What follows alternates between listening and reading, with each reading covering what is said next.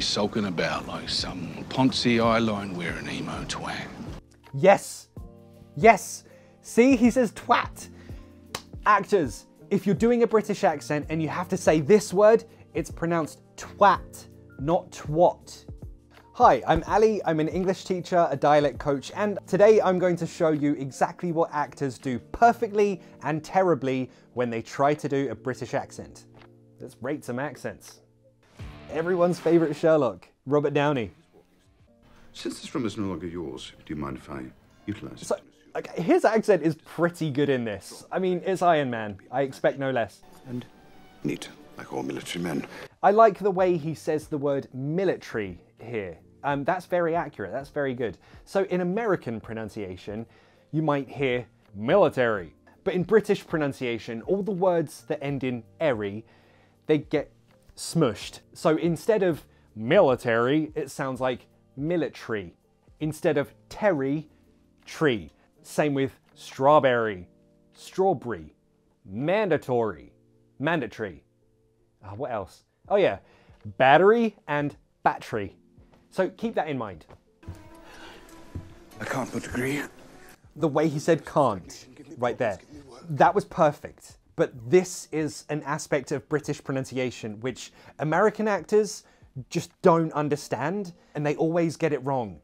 We have this thing with British pronunciation called trap bath split. Very simplistically, this separates British pronunciation into northern accents and southern accents. Basically, words like can't, laugh, last, castle, bath are pronounced differently depending on if your accent is a southern accent or a northern accent. So in the south, we would pronounce these with an R sound. That's this sound, R. Can't, laugh, last, castle, bath. But in a northern accent, it would sound like this sound, ah. Can't, laugh, last, castle, bath. And so the problem is when an actor is playing a character with a southern accent, like London or RP, but then use the northern pronunciation for those words. Just as an example to compare, this guy, John Oliver, he has a southern accent, so he pronounces can't in the same way as I do, same way as Robert Downey in Sherlock does. Can't. However, watch this guy do an impression of him on SNL. You can't talk about Sweden without talking about IKEA. See? He doesn't pronounce it in the southern way, he pronounces it in the northern way. If you're playing a character with a southern British accent, you need to know this rule and stick to it. Yeah, so when we hear that mix, it ruins the illusion. And trust me, I'm a professional. I'm a professional. The L hits very weird when he says professional. This is about dark and light L's. Okay, so I'm going to show you on this little mouth. He said professional. That's a light L, tongue is in the wrong position. Needs to be a bit more forward, hitting the teeth or just over, depending on your mouth dimensions. So let's practice this together. When you hit the L sound, hit with the tip of the tongue just here, just behind the top front teeth. That way of making the L sound is called a light L, when your tongue hits here. You only want to use the light L, this one, L, when a word begins with an L, or when there's a vowel sound just after the L. For example, let Lily lick Lionel's lusty leathers. They all have that light L sound because there's a vowel sound after each L. So the light L is great for those words. However, in the word apple, the tongue shouldn't hit there. It should be a little bit more forward and hit somewhere here. Obviously, everyone has a different shaped tongue, teeth, and mouth, so it will be different for everyone, but just know it's a little bit further forward. Might be hitting the back of your front teeth, or it might be slightly under. But this is called the dark L, and this is when a word finishes with an L sound, or there's a consonant sound after, like apple. Or you have another option. Change the L sound at the end of words, that dark L, to an L sound. So the tongue doesn't hit anything. Instead of professional, just say professional. It's an option for you if you like it.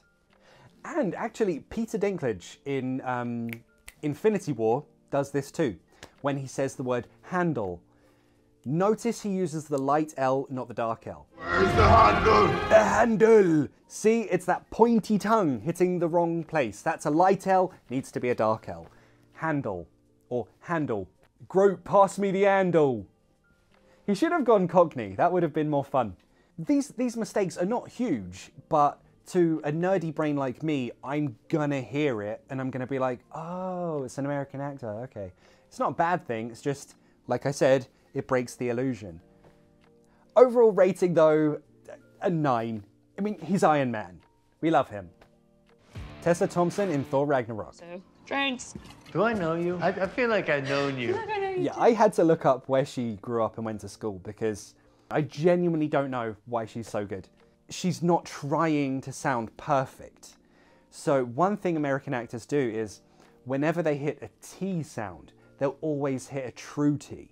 The true T is when you pronounce this word like bottle, but with a more relaxed British accent, you might use a glottal T. So bottle becomes bottle, water becomes water, bottle of water. And you make this sound by closing the airway in your throat.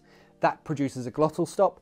That sound replaces the T in some words. Not all of them, some of them. But this is where she takes it to the next level. It is a... That line, I would expect an American actor to use the true T. It is a he. Maybe to use the Cockney, the glottal T way, it is a he. But if you truly observe the way we speak naturally, you'll notice we often use American characteristics in our pronunciation. So listen again to how she says it. It is a... She pronounces the T like a D. That's an American characteristic that we have stolen. So I think the point is, if you want to sound natural with British pronunciation, don't overcorrect to an extremely posh RP, always pronouncing the true T, or extremely Cockney, always using glottal stops for every T. You want to be kind of lazy and understand that no one is at the extreme end of the spectrum.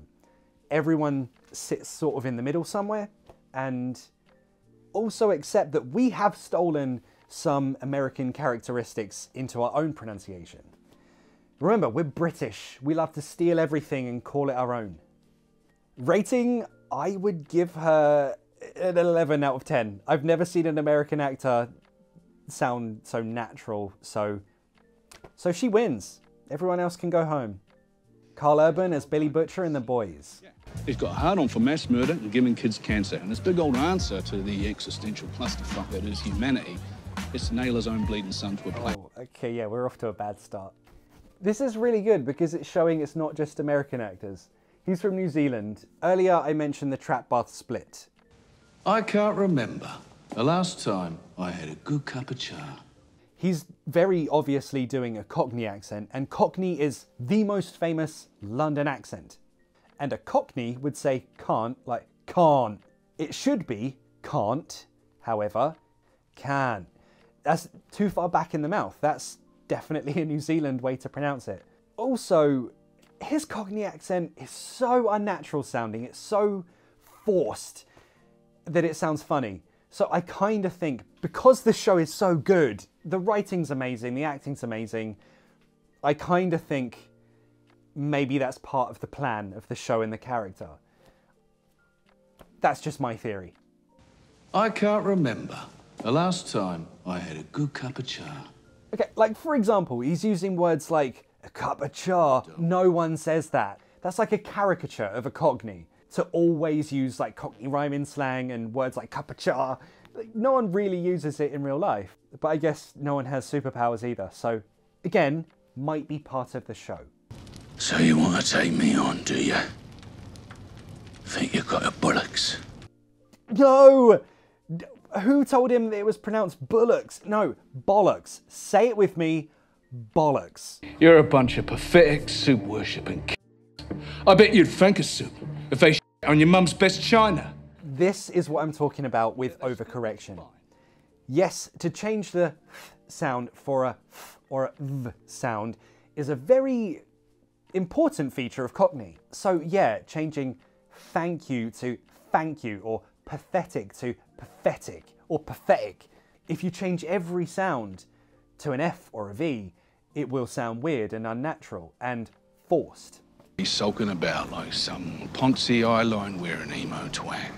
Yes, yes. See, he says twat. Actors, if you're doing a British accent and you have to say this word, it's pronounced twat, not twat. Rating, I would give him a 9.3. I'm a huge fan of The Boys, so I can't go lower than a 9.3, sorry. The best advice I could give actors trying to do a British accent would be to expose yourself to as many different British accents as possible. There's a wide range, and TV shows provide a great resource for that.